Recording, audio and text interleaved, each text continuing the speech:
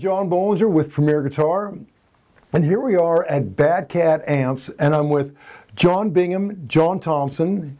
Guys, I can't thank you enough for having us here.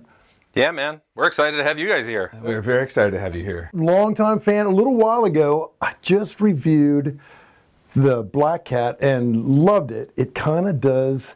I guess what I loved about it the most is I found you got real definition of every note. Like you can define a chord. There's some, and I like the fact that when I'm on the neck, I have definition, but when I'm on the bridge, it's not that ice picky thing. There's clarity without the ice pick. So tell me how you crack the code on that. And tell me if I'm getting it right, because that as a player, that's what I heard. It wasn't either one of us, I assure you. It was Peter Ahrens, who is our CEO and head of technical. I mean, the guy is an absolute amazing amp designer, right? And so when we brought Peter in here, the first thing we did is he tore down every sacred cow that I believed in and everything that I thought was awesome. And we built these things from scratch, from the ground up, all four of them. Like, you know, the Black Cat, the Hot Cat, the Cub, and the Lynx. Right. And so right now, and you have 4 models. Yeah. Yeah. Broke it down to the bare essentials. I mean, those are like the pillars of the company, right? The 4 main things. Sure. And each are very different and unique in their own way, right? Yeah, I dig that because I when I walked in, I heard your staff just like doing the most heavy thing imaginable, right. You know, coming out of this room. This is, I guess, kind of your sound lab. The test room, yeah. Yeah. And then I plugged into this and got that. It takes me right to, you know, that kind of, I don't know, like where I live. Yeah. But they're all right here, but they're still the same DNA. Well, yeah, I think it was important to all of us that the DNA from Bad Cat was buried deep inside of these amplifiers while bringing forth modern utility, incredibly juicy feel at all gain and sort of levels.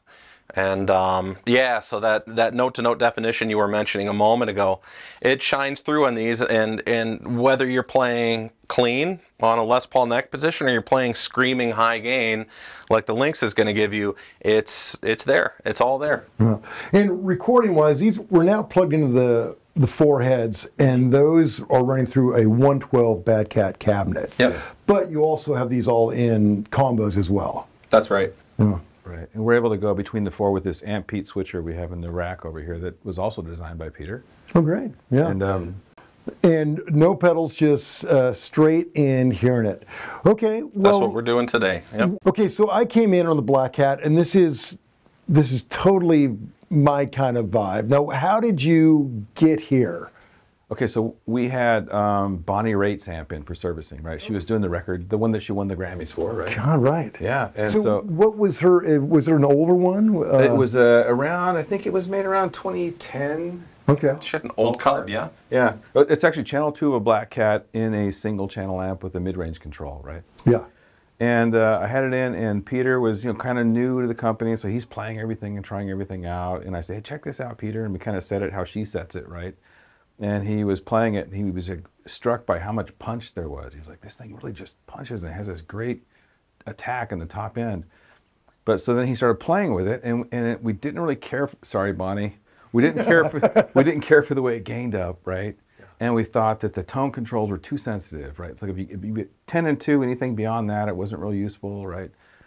And so his goal was like, how can I get that attack and that feel of that amp that she had, right? But yet be able to push it into gain territories and be able to, you know, use the tone controls all over the place and get different sounds out of it. And then he did that, right? And then he did this thing with the channel 2 that just, I hadn't heard anything like it before. I was like, holy crap, Peter. And then we were interviewing John to come in and work with us. And he came down on a Saturday and plugged into this amp that was brand new and started playing Van Halen's Fair Warning out of channel 2, and I'm like, damn, this thing, it was pretty cool. It's got it all. Yeah. Oh, that's great. It's pretty cool. And then, of course, he threw a tremolo in there, which was sort of like, you know. Nailed the tremolo, right? Man. I'm really glad you guys added that. It's a bias modulated tremolo, completely analog circuit. Yeah. Oh, yeah. Yeah, and I think I mean, with in all humbleness, I mean, Peter just absolutely nailed nailed that amp. It's amazing, right? Yeah. Okay, that's beautiful, man. And actually, I'm on the dirty channel, but I just want to flip over here to the clean one just for a second. And there's his, and that tremolo, man. It's one. Never want to turn it off. It turns all my bad notes into good notes. And that definition, right? Yeah, it's got a unique tone circuit on this amp where it's specifically designed to increase the mid-range as you pull the treble back. Oh, really? So like if you're on a Telecaster bridge pickup and you're going, I want a little more thickness, so you just kind of move this back a little bit and the mids kind of come out. You can hear it, but I'll show you. Let me do that. I'm going to turn off this tremolo. Okay, so we're... Wow, man.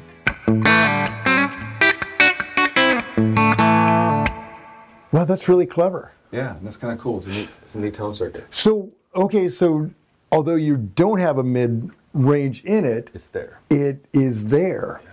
God, that's great. That's a really clever way of doing it. Yeah, it's a neat design. Yeah, because just rolling off your treble doesn't necessarily, on most amps, it's not Just gonna, darkens it. Yeah, it doesn't fatten it up. Yeah, it just darkens it. Yeah. That's really clever. Okay, any other little Easter eggs hidden in here? Oh, we got built-in reverb Yeah, oh yeah, and a for that lush guy, one. the guy that wants it wet. Yeah. Yeah, God, man, that's And great. there's a really nice buffered effects loop as well, so you can run long cable runs, and you know, Yeah. it's super transparent. You run everything through it, and everything seems to sound really great in the effects loop. All right, so tube-wise, what are you doing on the Black Cat? It's two EL84s, right? So it's about a 20 watt amp.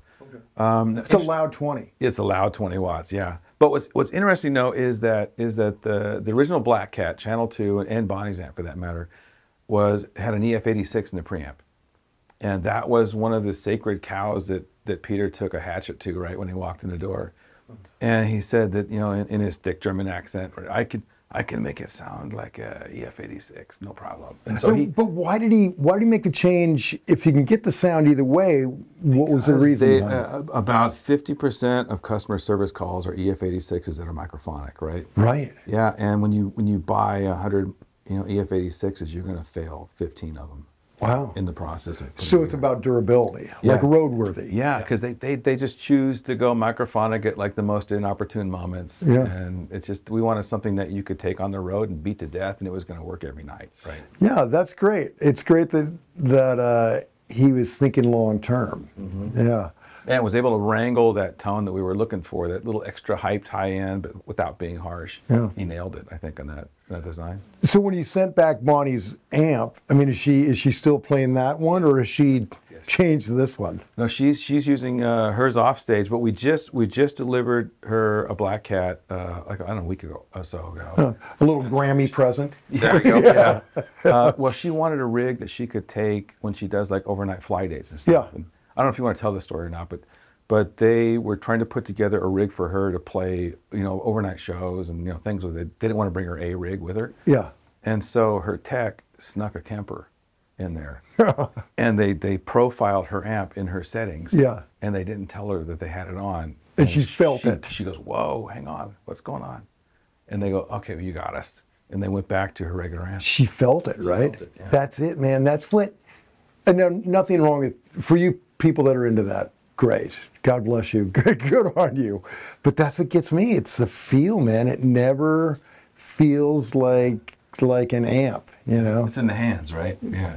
Yeah, I think it's just, I don't know. It's not like, maybe they sound the same, but I know I play differently because it feels different, I guess. And that must be what I love the fact that she picked up on it right away. Yeah, they tried to sneak it past her. They knew she wouldn't go for it, right, if they told her. Right, yeah. Yeah, that's a cool story. Okay, love it. Now let's go from here. Okay, so We're gonna hit the Cub. The Cub, okay. Yeah, tell me about the Cub. The Cub is the first project that Peter took on. The Cub was arguably probably your most successful product, would you say? Absolutely, and my personal favorite that I've been playing for 5 years. So I was, needless to say, was really excited about him tearing it apart. Like, what are you doing? That's my favorite. Yeah, don't mess it up. Don't mess it up. Yeah. The intention on the Cub was being able to produce an amplifier that was made for a variety of guitar players that didn't want to go through the option paralysis of having one switch for each individual thing. So it's a very streamlined one-channel amplifier that has a built-in boost. Cool. And so with this switch right here, when you kick on the built-in boost, if you want, you can feel it now, or we can let you do a playthrough. Yeah, let me do some. So there's your. So we're in the cub now. Yeah.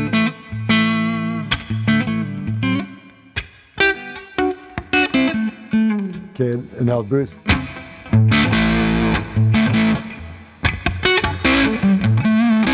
Wow, man.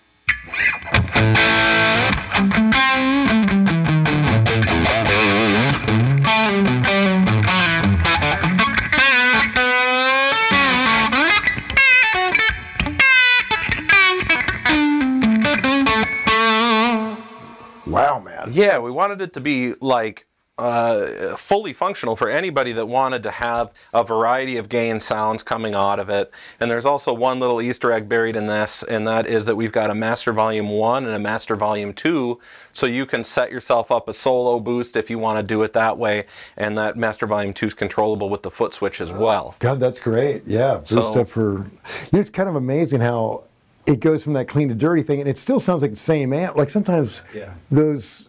When you go from clean to dirty in the same amp, it sounds like a different amp, you know? But this sounds just like a very angry version of the same one. Oh, that's great, man. Yeah. Love it. And he did the same thing there with the Black Cat, where I was married to the EF86 channel on the Cub, or the preamp on the Cub. Yeah. And he did away with that. And the Cub is kind of more the traditional, what you think of the early Bad Cat kind of sound, that sort of warm, crunchy, thick breakup, you know, that's not super high gain, but it's not real clean either, right? Yeah. Though it does do a great clean sound. Yeah. Great clean sound. Yeah, clean with personality, you know? It's a little more aggressive on the top end, right? I think. Yeah.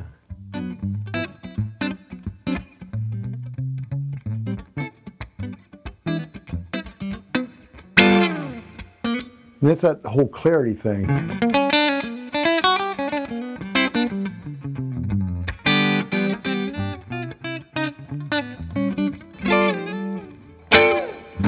Yeah, you'll be showing me that before we leave, right? Yeah. This guy's about 30 watts, and EL34 power section.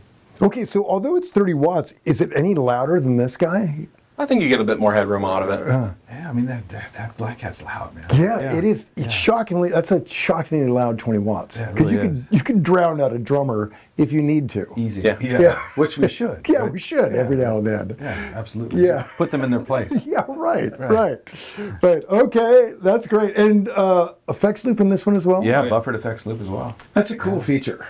Yeah. Oh, yeah. Okay. All right, love it. Now, where are we next? Do we want to hit the hot cat? I guess we do. We do. Yes, we're going to hit them all. Yeah. John, we're going to hit them all. Let's hear it. This is one that I'm near and dear to. This is my personal favorite of the bunch. The hot cat basically covers. I like to say it kind of covers Brad Paisley to Adrian Smith. That's how I put it, you know. Yeah. But like you can get a nice, clean, chimey channel if you're running a Telecaster through it. It's really snappy. But then on channel 2, if you want to drive the gain, it gets to like a classic metal territory, especially if you're running it through like a closed back cabinet with V30s or something in it. You're right there. It's very, very angry. Yeah. And so for me, I absolutely love this one. I'm going to give this one my John Bingham's gold star award winner. Good. I don't have my own Premier Guitar winner, badge, so I have to make my own up. Okay. But anyway, yeah, I love this one. This one is about 45 watts, and it's an EL34 power section. And yeah, it's just, like I said, it's super flexible. This is an incredibly versatile amp, and I think we should play it. Oh, yeah. Okay, so where are we right? So we'll start you clean. Yeah. So we got nice clean.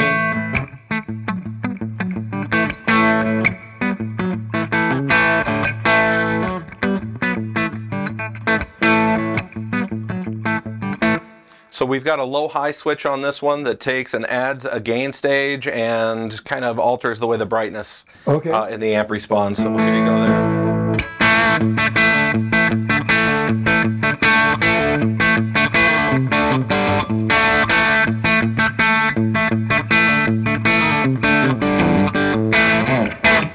Oh, yeah. And then we'll kick it over to the second channel, the dirty channel here.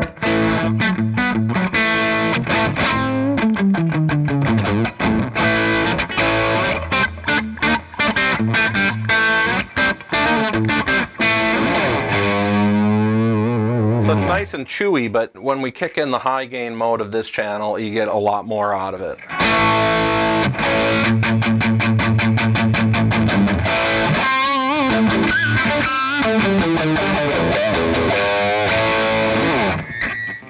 Yeah, that definitely wakes up.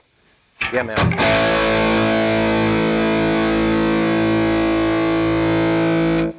Wow. Come back a couple days later, it's still going. Yeah, oh yeah. Yeah, I love that. So, okay, so the multiple gain stages, that's just a great way to kind of nuance in your dirt. Wow, man. Yeah. Yeah. Two modes, 2 channels. Yeah. And they're both controllable by foot switch. Oh, great. Yeah, so it kind of almost responds like if it was a 4-channel amp, you know. Yeah. That's the way I Yeah. like to look at it. Yeah, I love that. And, okay, so let's talk a little bit about durability, because there's I guess that's a thing with high-end tube amps. They're a little vulnerable. Mm-hmm. When you guys retooled, you did some changes that kind of made them a little more roadworthy. I think so. Yeah. Yeah. Like any of that jazz, any secret sauce you want to reveal to? Well, one thing that we're doing is we're using military grade PC boards to do the whole circuit of the amplifier, as opposed to doing meticulous, like point to point, just resistors kind of floating around inside of an open chassis, soldered to each other. This allows us to get higher gain with lower noise, more consistently. Handles bumps on the road, I think, a little better. But yeah, that's one construction thing that we did differently. We also changed up our testing procedures quite a bit. Huh? What's that all about? Well, John was here for that. Yeah. Well, we just basically just abuse them and beat them to death because we leave here. They go on a vibration table. It just shakes the hell out of them. Oh, really? Yeah. Then we burn them in for 24 hours, and we have a little. Peter's rigged up this little test jig that sort of records signal going through them onto like a DAW, right? Yeah. And then we're able to look back through it and see if there's any anomalies or anything strange, and we can kind of poke around and see what's going on. Huh, that's great. But they're meant to be abused. Yeah, when they're play tested, they're like picked up and dropped on the bench a handful of times. Everything's turned all the way up. It's kind of like how do we reasonably try to make this break? Yeah. You know, obviously we could run it over with a car or something, but we try to break it within reason, and if it doesn't break, we're good to go. Yeah, that's great. And it's amazing that it's that dirty.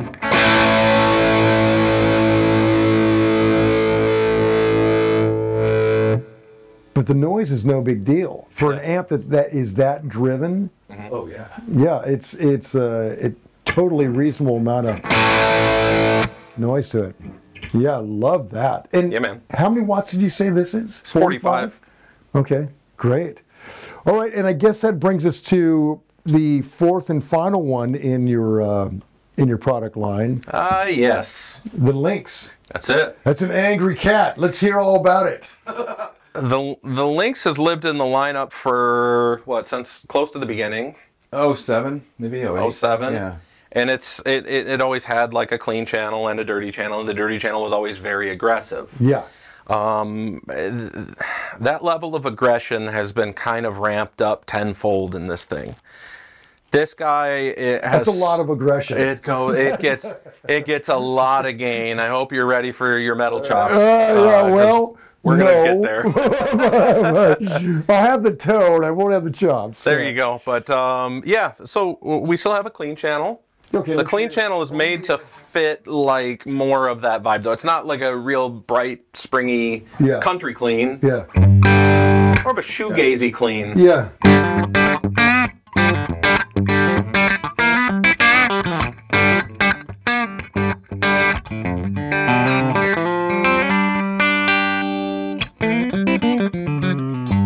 Yeah, I like that. It's a good, reasonable, just a little bit of hair on it. Yeah. John just made it more of a country clean. Just adding some presence. Okay. Yeah. Well, he got me. Yeah. Okay, so that's the sweet side. Right. This guy has a low and a high switch, just like the Hot Cat does. So we can add a lot of gain to channel 1 here. So you can go from this edge of breakup, sort of a clean, to more of what I refer to as like a classic high gain tone. Okay. And that's going to happen right now.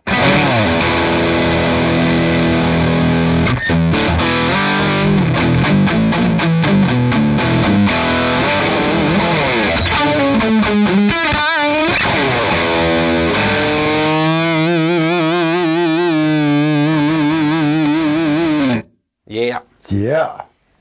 And then when we go to channel 2, this is we kind of call it a modern channel. Well, I mean, it was really designed with the guys who put an improper amount of string on the neck, right? Like 7 and 8 string. Yeah. Guys. Yeah.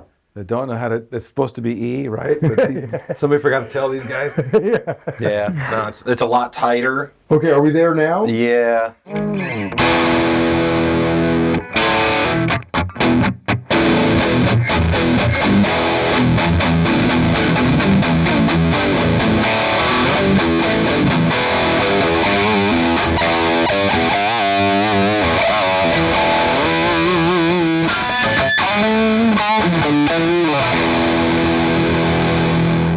Wow. Tons and tons of gain. Tons. And did you see there's a You should give me a Hendrix chord so you can hear the clarity.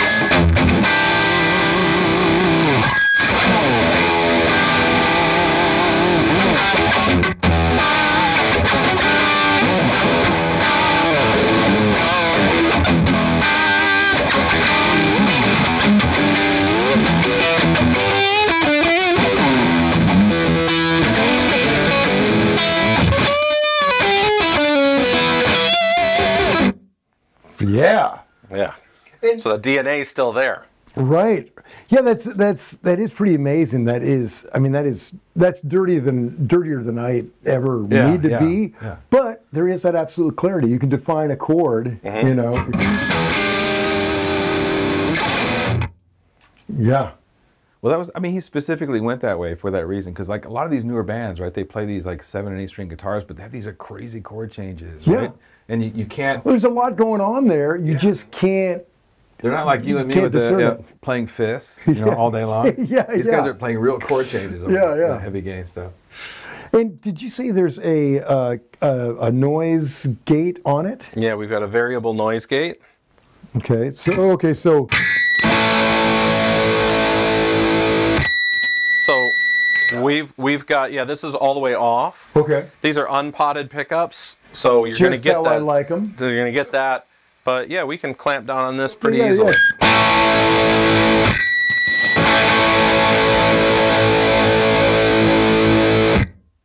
There we go. Man.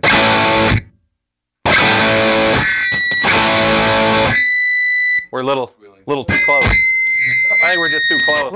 I think so. I don't even know if that'll work. Yeah, I'm a little loud, just inches away. So, oh, right there, yeah.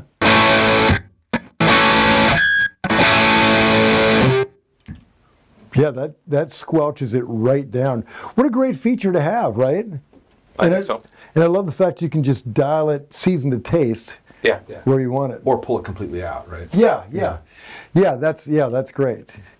Yeah, God, you guys, I like that you've kind of have in these 4 amps. I think you kind of have something for everybody. I think so. Yeah. Lynx is 50 watt EL34 based, like you would expect, right? Yeah, and combo, or you can get it in this and run it through, and you both make the 412s, the 412 cab, 412s, 212s, 112s. Yeah. Got the variety pack. Yeah, and 212 we have them in an open back and a closed back. Oh, great. Yeah, I prefer the sound of the Hot Cat in the open back and the Lynx in the closed back. Yeah. How cool that you have all those options. All right, so now we're with Peter Ahrens, who is the CEO and I guess chief designer. Is that correct? So you're the guy that's kind of behind the technical side of getting these tones. Okay, here's my question for you. EL84s, I usually think of as a kind of a voxy thing, and these are not that. No, not exactly. I mean, we're using mostly two different EL84 and the EL34, but I know that people connotate those things with certain tones. Mm-hmm. But from my experience and from the way I approach design, it is not limited to that. I just go and get into the weeds of a circuitry and then try to find out what this basic circuitry can basically give me in order to get out the most of it. So I'm usually not going for a certain sweet spot or something like that in there, but I want the entire range of the control knobs functional in a way that it gives you all sorts of good sounds and not just, rather than having just one particular spot. Sure. So that's a general, I would say, approach to designs I follow. So what made you move away from the EF86? I mean, first of all, reliability issues. Sure. And microphonic issues. And then there's also, from my perspective, there's a lot of name dropping in terms of tubes as well. Yeah. But at the end of the day, I just care about what sounds good. And if there are no tubes in it at all, well, then I don't build tubes in it at all. So it always goes, or everything follows the general approach of getting a great sound, something which I have partly in my head, but also which is partly in the circuit. So, and an EF86, to get back to that question, is just not something you really need in order to get to a specific sound. People think that way. My opinion is different in that regard. So that were the reasons, or these were the reasons to move away from it. So what's your R&D process like? I mean, are you constantly playing yourself? Are you talking to other players? Or are you just? I have to admit I don't talk a lot to players about that stuff because I have like a giant library in my head, I would call it, of circuit designs over the past 60 years, and I usually come up with a concept which I would like to see in an amp. That depends on several factors like form factor and space and user interface and something like that. And then I try to adjust the circuit or the audio circuit and the feature set around that. And then for sure I go for certain sounds, but that is depending on what kind of product I'm designing. You know, I did a lot of different brands in the past, or I worked for a lot of different brands in the past. So I'm not stuck to one particular thing. I'm a nerd when it comes to guitar sounds in general. I love all sorts of guitar sounds. So what I'm trying to do is, well, if I go for something more like a British style amp or an American style amp, I start with that. But usually by the way I'm done, I moved away from that because I want to try to achieve something unique and something different than what was there before. Great. So I'm pretty excited about what's coming down the pike. Do you want to hint at anything you guys have coming up? Okay, that's good. Okay, then there's some stuff in, then we'll just find out when we find out. Very cool stuff. Yeah, but I mean, in our situation, right? I know Peter's immense talent, right? He's always been utilized, I thought, in the wrong way, right? It's like, Peter, this is what we want you to do, right? You don't go to an artist and say, paint me a landscape with a, you say, hey, here's your brush, go. Yeah, yeah. And that's kind of what we did here. We just got out of his way and let him do his thing, and look what he's doing. That's how we got together. However, I mean, it's tremendously helpful to study all these different designs, right? And to work for all these different designs. I mean, this is how you actually get to create an own voice. There's usually not one artist or one designer or whatever which comes out of the blue, out of nothing. There are, for sure, you're always inspired by things. There are always things which which intrigue you. So that applies to me for sure as well. So I'm trying to suck everything out of things I see around me. Sometimes it has nothing to do with guitar amps, and they inspire me in a way. So that all flows into designs. Sure. How many amps do you think you're going to make this year? I know it's early in the year. What do you have a goal or? There are 3 designs actually we're working on. Beyond these 4. Yeah. Okay. Beyond these, okay. Yeah. So, and these are not reiterations of those in a different, so, you know, black and in a 50 watt. Well, that's what I like about these. These are all they're all their own thing. Yeah. Yeah, they are. Did you check them all? Oh yeah. Yeah. Fun, yeah? Yeah, I loved them all. This is my favorite. This is my second favorite. These are actually great, but they're not quite me. I think more in the clean, crunch, the medium overdrive. Yeah. So, yeah. Now I get it. It's well, that was one thing of what I wanted to achieve, to address different style of players. Right. Yeah. Because to me, most of the things are happening in the amount of gain structure. I mean, some people. Well, obviously tend towards higher gain sounds, some to lower gain. But at the end of the day, every guitarist wants a good feeling sound. Yeah. Very responsive sound. Kind of like what I think you get from an electric vehicle. When people who drove an electric vehicle, when they kick the accelerator pedal, it's an immediate response. And even if you take it back, that it immediately breaks. I love this kind of thing, and I think that translates to the guitar. Yeah. Well, the amps are electric too, right? Yeah, there we go. There we go. They got rid of the gas-powered. Yeah, the gas-powered amps never caught on. Not endorsed. Your pilot lights should be blue. Yeah. Yeah. So this is, I'm so glad you had us here. It's great to see this creative environment where you guys are just chasing sounds. You're not really, I think to me, from an outsider, it looks like your only real goal is to just make great amps that do their own thing, and you're not chasing something else. Yeah, I see that as our responsibility as tube amp manufacturers or a tube amp brand. Versus mostly the digital community, because what we're doing is creating new sounds. I don't want to just administer old sounds, right? And offer a new take on something, but rather have entirely new sounds which inspire people. Yeah, and to me, what gets me is what's inspiring about it is the way it feels to play them. You know, the way it just feels. It at least for players like me, this is my comfort thing, where you can actually feel how it reacts to your fingers on the strings. Yeah, there's a lot of good players in this building, right? From the shipping guys all the way through. I know, like this dude over here came in and he was ripping. Rob is the Zep master. Yeah. Rip. In fact, this is his guitar. Thank you very much. Yeah, but we listen to everybody, right? Everybody gets to play them, and Rob will come in and say, well, you know, I like this, or I don't like that, and Peter takes all that to heart. He listens to everybody, and I don't know that we pay a lot of attention to what's going on outside this building, really, to be honest. We sort of focus on our own thing. That seems like the way to do it, right? Yeah. Yeah, well, it's been great. I've really enjoyed this, and congrats. You guys are taking over the world. That's great. Thank you, John. Well, thank you for coming down. We appreciate that very much.